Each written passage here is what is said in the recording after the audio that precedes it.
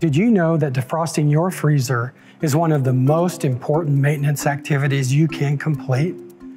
And it can be easy to manage with just a little bit of forethought.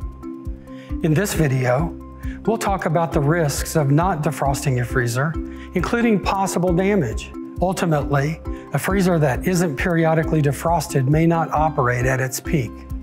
If you use a pre-purchase process, like a discovery questionnaire or an installation qualification form, you already know the importance of scheduling critical maintenance ahead of time.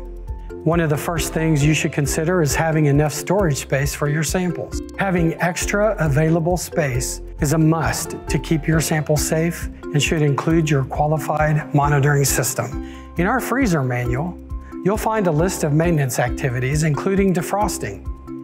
If you're defrosting a Thermo Scientific TSX series freezer, the manual states that this should occur every year. Some freezers are open more than others, and the buildup of ice happens much quicker in those cases. If that's happening to your freezer, monitor the amount of ice and don't hesitate to defrost sooner than scheduled. In between your annual defrost, you can use an ice scraper to keep the ice to a minimum. There are tips in the manual that can help you complete this procedure.